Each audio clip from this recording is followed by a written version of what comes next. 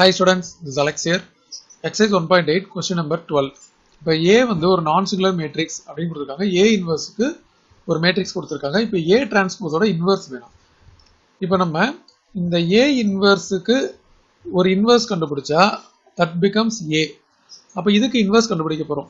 So inverse கண்டுபிடிக்கிறது ஒரு shortcut method நம்ம யூஸ் பண்ணுவோம். இப்போ நம்ம A, B, C, D அப்படின்னு 4 elements இருந்துச்சு அப்படின்னா suppose இதான் matrix A அப்படின்னா இப்போ A inverse வேணும் அப்படின்னா 1 by A determinant எடுப்போம். அதுக்கு இந்த லீடிங் டயகனலை மல்டிப்ளை பண்ணணும். AD minus BC அப்படின்னு போடணும். அதுக்கப்புறம் இந்த லீடிங் டயகனல் எலிமெண்ட்ஸை இன்டர்சேஞ்ச் பண்ணணும்.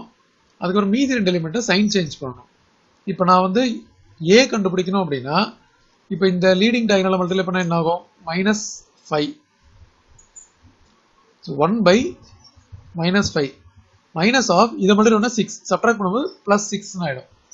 இப்போ நமக்கு வந்து லீடிங் டயகனலை இன்டர்சேஞ்ச் பண்ணணும், இது ரெண்டு சைன் சேஞ்ச் பண்ணணும். ஓகே, இது டோட்டலாக 1 by 1 ஆகிடும். ஸோ நமக்கு -1 -3 2 5 அப்படின்னு வந்திருக்கு. இதுதான் A. இப்போ கொஸ்டினில் வந்து A டிரான்ஸ்போஸ் கண்டுபிடிக்கணும், அப்புறம் அதுக்கு இன்வெர்ஸ் கண்டுபிடிக்கணும். இப்போ A டிரான்ஸ்போஸ் கண்டுபிடிச்சா இந்த ரோஸை காலமாக எழுதணும். ஸோ இந்த ஃபர்ஸ்ட் ரோவை ஃபர்ஸ்ட் காலமாக எழுதணும். அப்படி எழுதுனா -1 -3 2 and 5.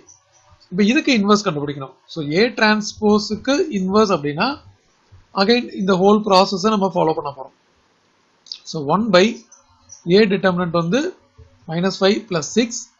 இதில் லீடிங் டயகனலை இன்டர்சேஞ்ச் பண்ணணும். இதை இன்டர்சேஞ்ச் பண்ணால் 5 -1 இது ரெண்டுத்தையும் சைன் சேஞ்ச் பண்ணணும்.